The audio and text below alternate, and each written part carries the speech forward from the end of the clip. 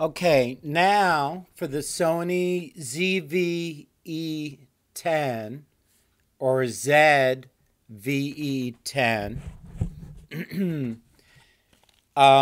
If you look in the V-Logger kit, it came with the Sony 64 gigabyte SDXC UHS2 card. That would be it would be this, if you can see it right. Maybe it'll focus. It focused for a second there. You saw that. Okay. Also, I have the NPFW50 battery, and I have a second one. What we're going to do is we're going to charge this. So, I think this is USB type A. It goes in the plug that comes with it. You see USB.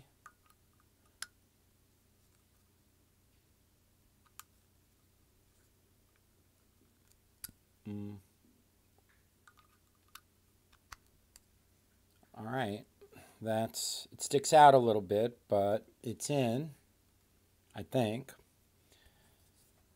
The plug, I have an, sorry, I have an outlet here.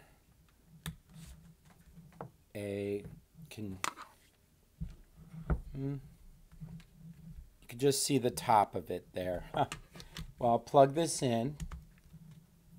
So it's plugged in. You can take my word for that. Now, before we plug this into the camera,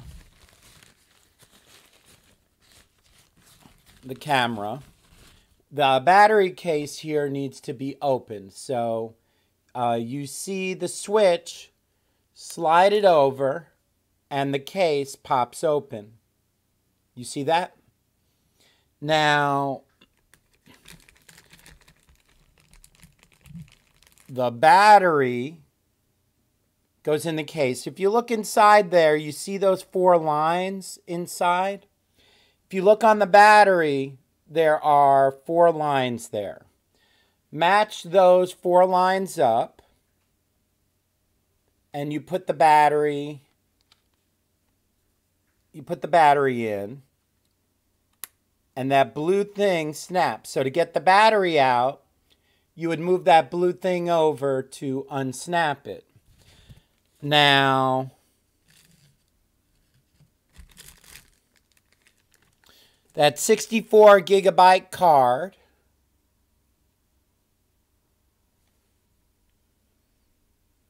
so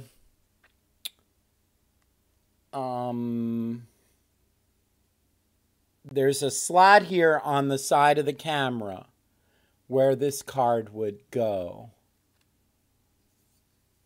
So I've got it with the label facing the top of the thing, like this. The label, see?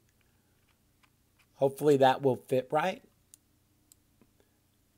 Now, I push it in and it kind of snaps. If I push it again, it pops out.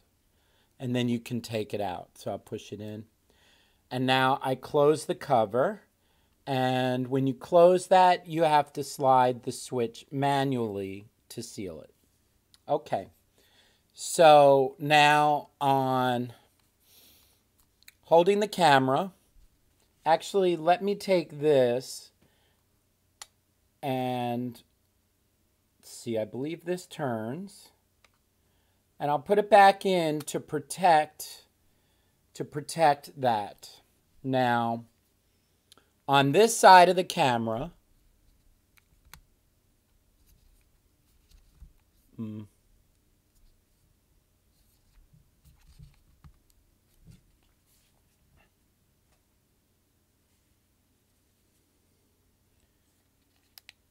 there. So if you, in here, you put your thumb, you can slide open that door and you can see the different hookups that are in there. Now, I plugged in, I showed you the type A. Now I'll take that, this, and here's the camera. And so you see up at the top here is the type A, and I'll put that in.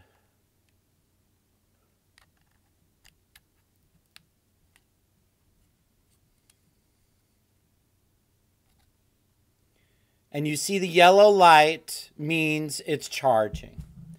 And so I will let, when the light goes off, it will be done charging.